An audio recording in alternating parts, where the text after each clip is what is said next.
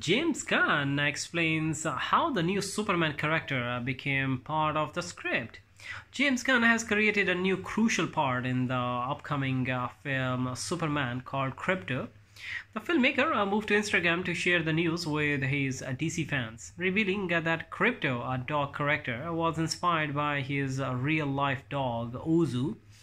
While discussing his own dog, Gunn said in a long note that Krypto was inspired by our dog, Ozu, who we adopted shortly after I started writing Superman.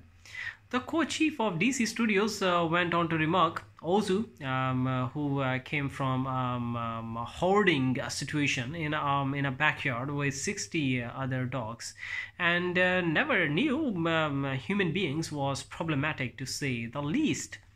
He immediately came in and destroyed our home, our shoes, our furniture.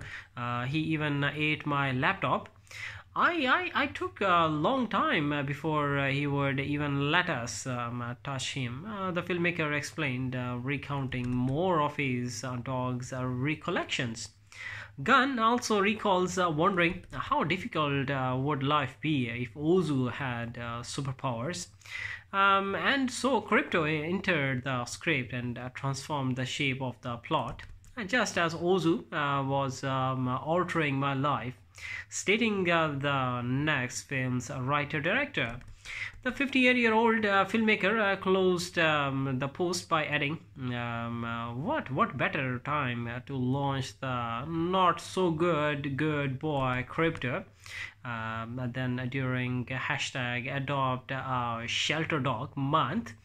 By the way, Ozu is a pretty sweet boy these days. The film, which stars David Cornswet in the lead, is set to be released in July 2025.